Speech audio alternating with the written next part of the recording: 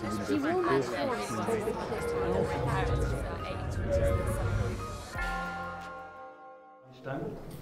and pleasure to have Dr. Bradley Marsh, who studied here for his doctorate and has since 2016 held a British Academy postdoctoral fellowship in the faculty, and he'll be talking with Professor Stefano Zacchetti. Stefano.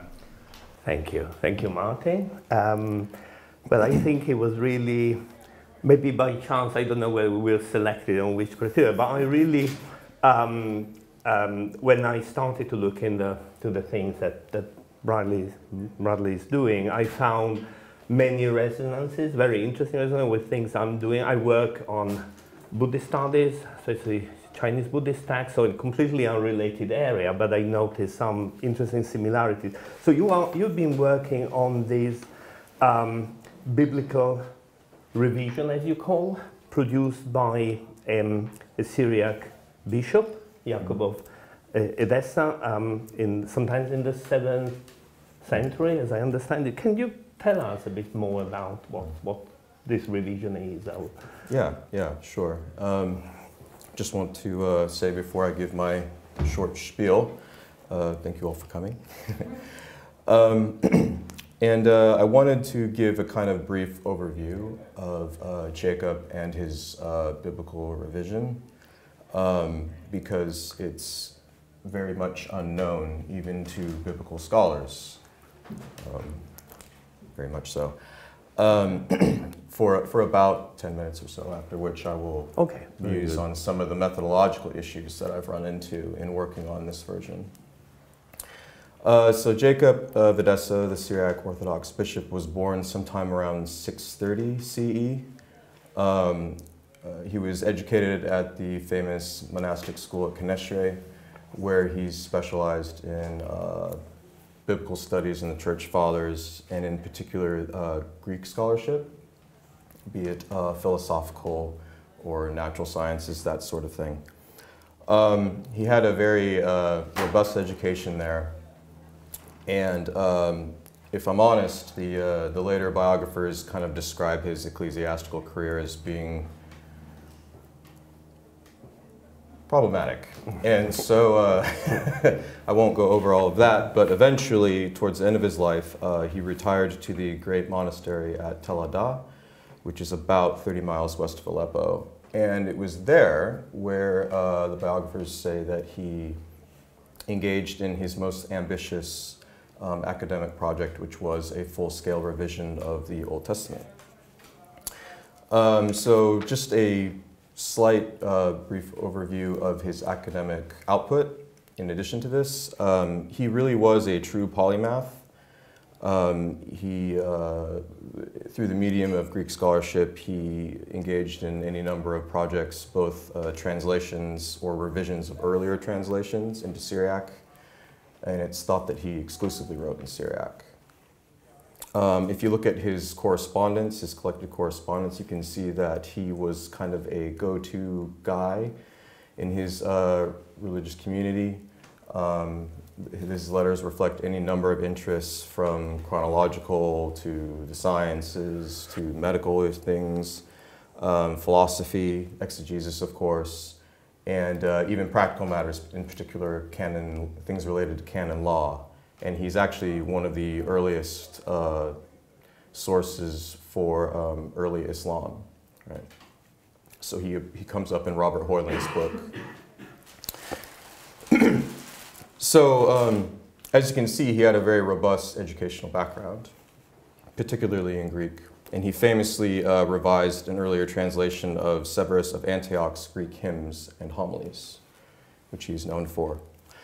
As for his biblical revision, unfortunately, there is no first-hand account of how, why, or through what means he revised the biblical text. Essentially, when you look at the text itself, it's basically an admixture of the Peshitta, which is the traditional Syriac Bible that was translated from the Hebrew. For the most part, it depends on the book. And also the much older Greek translation, Septuagint. And the colophons to his version reflect this. So for instance, for his book of Daniel, the colophon states, now this book of Daniel was amended using two traditions. On the one hand, it was using the Peshitta, the Bible of the Syrians, and also the Bible of the Greeks. And this was done by pious Jacob of Edessa in the year 704, 705, in the great monastery of Tel Ada. And all of these colophons, they basically say the same thing, and they're not the first person colophon of Jacob. So, unfortunately, this is not an enormous amount of information. Upon reading his version and being familiar with both of these textual traditions, the book is, his revision is very aggregate, and he seems to basically kind of combine these sources in a very unsystematic way. There's a kind of mishmash, to use an academic term, and he kind of shuffles them around using cherry-picking things from one source to another. As I said, his edition is more or less based on the Peshitta for the most part, and he does mixing with the Greek sources, and this includes the much more famous Syriac, which is a product of an earlier period, which translated the critical texts that the Caesarean critics, who were so Eusebius, Caesarea, and Pamphilus specifically, in showing where the Greek and Hebrew disagreed. In Greek, using the critical aristic and marks. Now, I would further describe Jacob's version as not being preservationist. His goal was not to include each and every reading that were found in his sources. He seems to more or less give what I would describe as a guided tour. And I caution everybody in my use of the phrase guided tour because this is my current hypothesis on how one ought to best describe the character of Jacob's version. It could change as I work more on the version. So for instance, just a couple of examples of the decisions that he made. So for instance, in his revision of the books of Samuel, when it comes to the part of the famous story of David and Goliath, when he's describing Goliath's height, he actually adopts the reading from the Septuagint, which is 4 cubits and a span. This is the shorter height of Goliath, as opposed to the Peshitta, which is 6 cubits and a span, which is following the traditional Hebrew text. Now, I have no idea why Jacob, when having these two readings, would select the shorter height for Goliath, because it just seems less dramatic, right? You know? He does not explain this reading, nor does he provide the other reading in the margin, which he does from time to time. However, in a very different place of his revision in the book of Deuteronomy, in chapter 27, when it comes to the part where the Israelites are given instructions by Moses, when you guys come into the promised land, they're supposed to have this covenant ceremony. And half of the tribes are to stand on Mount Ebal, and the other half are supposed to stand on Mount Gerizim, and they pronounce the cursings on Ebal and the blessings on Gerizim. Well, in the verse that describes where the altar is supposed to be built, the traditional Hebrew text, along with the Peshitta, reads that the altar is to be on Ebal, not Gerizim, where the blessings are. Well, when you read Jacob's version, he actually adopted Gerizim. Now, this is interesting because this is a reading that he specifically states in a marginal scholion has been taken from the Samaritan Pentateuch, which he had access to via the readings that were collated by the earlier Caesarean critics in the margins of the Syriac. And he goes on to talk about how, well, it's in the Samaritan Hebrew, and it makes more sense, because why would you build an altar on the cursings mountain, right? That was his logic. Not everybody agreed with this logic. But this is very rare, very rare. Jacob almost never explains why he adopts one reading over the other. And there are times when he lists one reading in his running text and puts another one in the margin without further comment, even though both of these readings are irreconcilable.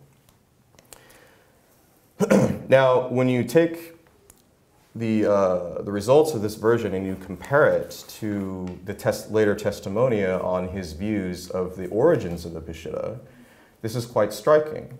According to later testimonia, Jacob reportedly believed that the Peshitta was the result of basically the apostolic mission to Edessa.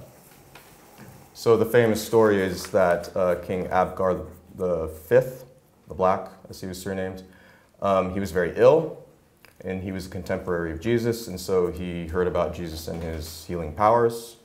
He writes a letter to Jesus, and Jesus responds and says, listen, I'm busy. I can't make it to Edessa right now, but after I'm done here, I will send one of my apostles to you. He will heal you and, establish the faith in the region. So according to the story, after the ascension, Thomas sends a die, one of the 70 reportedly, to Edessa, where Abgar is healed, and then the community becomes Christian, obviously, as a result.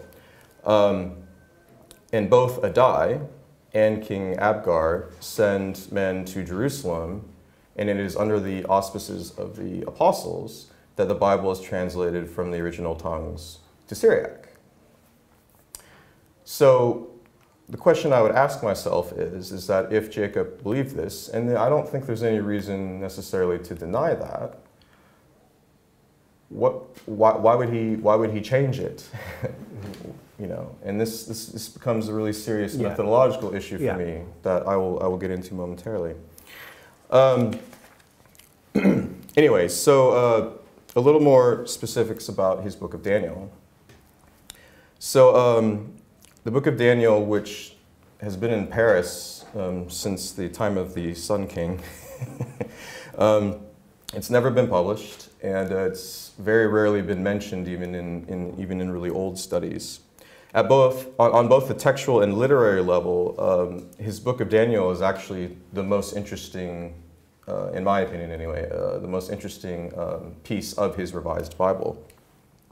This is because he doesn't just use the Peshitta, and he doesn't just use the Septuagint, because in the Greek version of Daniel, there's actually two, and they disagree wildly depending on the specific chapter or story in question.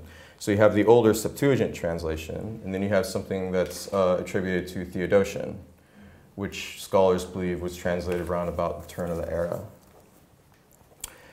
And for some chapters, namely chapter 4, 5, and 6, so that's Nebuchadnezzar's tree dream, Belshazzar's feast with the famous writing on the wall, and also Daniel in the lion's den.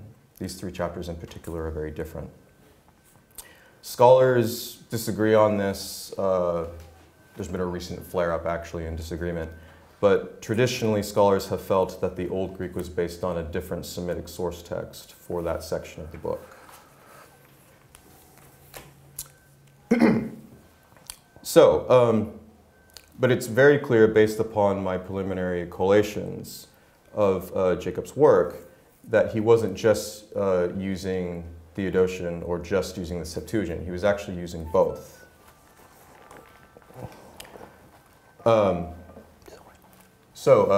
Just if we could pass this around, this is my provisional translation of the first chapter, and this is just my English translation. This is just to show you just how much Jacob edited the Peshitta. But everything in bold, he's changed, and anything in bold underline is specifically Old Greek. So if you could just pass that around. Okay. So as you can see, his editorial practice is very intrusive. There are two things I want to point out about his book of Daniel very quickly. And then I'll end with a couple of methodological questions that I'm still struggling with in my research. One of the most remarkable things about Jacob's book of Daniel is that the entire book is out of order. So traditionally, if you go to an English Bible, which is based on the traditional Hebrew Aramaic text, the book of Daniel is more or less divided into two parts. The first part are all the stories, and the second part are all the visions and dreams. However, there is one, the oldest Old Greek witness actually has these chapters rearranged. So instead of being thematically arranged, they're chronologically rearranged based upon who was king during the specific story in question. So this famous papyrus, it's numbered 967, orders the chapters as follows. 1, 2, 3, 4, 7, 8, 5, 6, 9, 10, 11, 12, and then the so-called additions to Daniel, namely Bel and the Dragon, and lastly Susanna. Now, Jacob actually reflects this order, with the sole exception that chapter 9 has been moved after Bel and the Dragon and before Susanna. Also, chapter 9 is not attributed to being during the time of Darius the Mede, but Darius the Persian, specifically the fourth ruler of the Persian Empire. I argue in an article that hopefully will see the light of day soon, that actually Jacob's actually reflecting a lost Old Greek source here. He hasn't moved it by himself. That's not something he would do. It would be utterly exceptional. Another thing that's worth pointing out is that traditionally, the four beasts that rise out of the sea in chapter 7 in this famous vision with all the different beasts that are supposed to represent empires. Traditionally, and this is ubiquitous in Peshitta manuscripts, these empires are labeled. And they're labeled as the Babylonians, the Medes, the Persians, and the Greeks. And this is exceptionally the correct interpretation according to modern scholarship. And this interpretation, its oldest witness is dated to 532. So it's very, very old. And there's no way Jacob would not have known about this. However, when we come to his chapter 7, he labels these very differently. He follows a different model, which was much more common and first evinced in Josephus and 4th Ezra, which was written around the 1st century. He orders them as Chaldeans, Persians, Greeks, and Romans, and he specifically labels the little horn not as Antiochus Epiphanes, but as the Antichrist. This is a significant departure from his own exegetical tradition, and I'm not entirely clear on why he's done this. One thing that's worth pointing out, however, is that round about Jacob's time period, there were some, though not all, who wanted to incorporate the rise of Islam into this four-kingdom schema. So this is found in the Gospel of the 12 Apostles, and also in the Armenian history that was written by Bishop Sebeos. And of course, as has been famously talked about in recent scholarship, one of the earliest reactions to Islam was the creation of apocalyptic texts, specifically things like the Apocalypse of Pseudo-Methodius. And all of these things would have been Jacob would have been aware of these writings. So the question is, if he has changed this kingdom schema, is he reacting to something that's going on in his own community? Or is he in conversation with ideas that were kind of floating around amongst different Christian circles? And that's a question I can't answer. I don't know. Part of me says that Jacob was just being a traditionalist and he was adopting a different model, because the kingdom schema that he has is as old as Hippolytus. So I don't know. Okay. So, yeah, I would ask three questions when I close here. And these relate to his sources, and his method, and his purpose in his biblical revision. With respect to his sources, if he was looking to revise the text of the Old Testament and he was aware it was translated from Hebrew, why did he not just learn Hebrew? Why would you use two disparate translations that often disagree for various textual reasons that he probably was unaware of? Why did he not just try to learn Hebrew? Now, you might say, well, you know, Christian Hebraism before the Renaissance was exceptional. Well, I would say, well, Jacob was exceptional, and there are examples of people who have done this. You know, in the Latin West, in this same exact period, Theodulf was doing the exact same thing with the Vulgate, you know, moving it closer to the Hebrew source text than even Jerome. The second question I would ask comes up in terms of his method, and that is, why didn't he label his sources? He very, very rarely ever discusses an individual reading in connection with his sources. And this is something that truly bothers me, because when he revised that earlier translation of Severus of Antioch's hymns, he goes out of his way to do exactly that.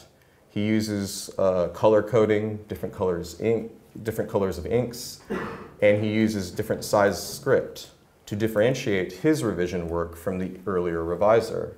So he could do this, but he purposefully does not do it.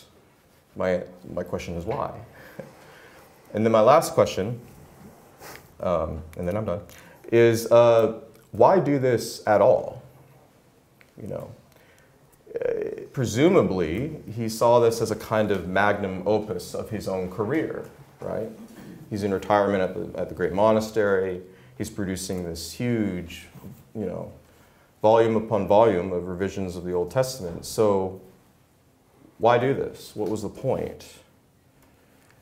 And I don't know. And the very few scholars that have bothered to work on Jacob's biblical revision don't agree either. So Alison Salveson is here, and she has recently posited that it was primarily pedagogical, that it was meant to be a teaching document, which I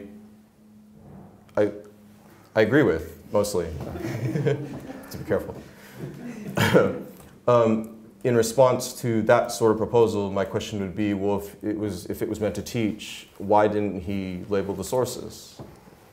You know, it would be like writing a book without footnotes. Very good. Well, you already ruled out a number of questions I could have asked. So anyway, Thank you. Now, thank you, Bradley. It's extremely interesting. As I said, this is I find a very close area, and in many ways, I'm happy to see that some of the problems that you are struggling with are also my own. I think there is one question. I mean, trying to look at all these from a fairly general point of view that might be of interest, or also other people in the is that, in my experience, altering the letter of a broadly, you know, authoritative sacred text, and the Peshitta would have been, I guess, at the time, this is always something that makes religious establishment quite nervous, and sometimes it's actually, you know, something that people don't do at all, and so this really, yes, I mean, it's again one question. Why would you do this? But also, since you said already that it's very hard to answer that question. What can we learn about these, or how the text was received from the history of the text itself? Because I understand that we have, as you said, very few direct sources, but from the transmission, the fortunes of the text. Of Jacob's? Of Jacob's, after that. What can we learn about whether this really was something that was, you know, creating scandal, or was accepted, or? That's a good question. Jacob's version, I think it would be fair to say that it didn't really catch on. We have very few examples of it. To my knowledge, it has basically no influence on the remainder of the biblical manuscript transmission in Syriac. We have very few exemplars. We have individual manuscripts, mostly partial, though Daniel has been remarkably well preserved. It's whole. But these copies were produced pretty soon after his the period of his life, and they seem to be the only actual examples of it. So it failed to make any kind of mark. But did it receive any attack on the other hand? There was criticism for his way of handling sacred texts, or? I honestly don't know. There doesn't seem to be any evidence that people openly criticized it.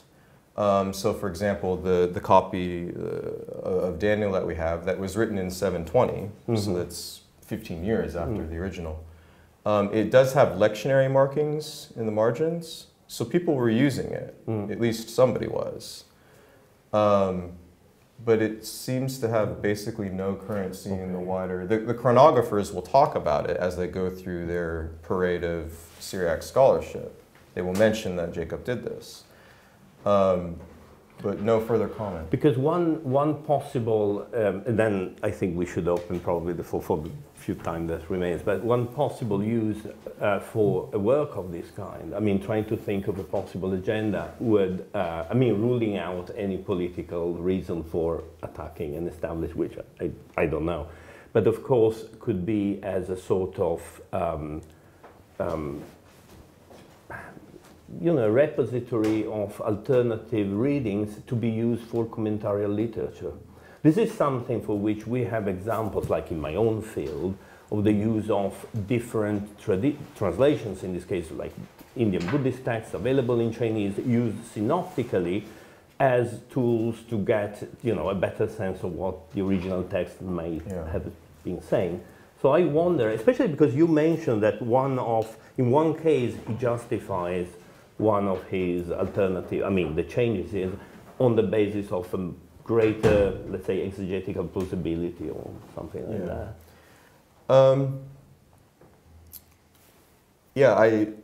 I truly don't see much evidence, or have found basically no evidence of his version, or even the scholia that has been transmitted with it. Some of it ends up in other collections, but nothing that's necessarily an indicator that the version itself was used. In that way. Yeah. Okay. Yeah, it seems to have gone over like a lead balloon. It's quite sad, actually, because it's such a fascinating text. But thank you, then. Thank you, Bradley. And very, very interesting.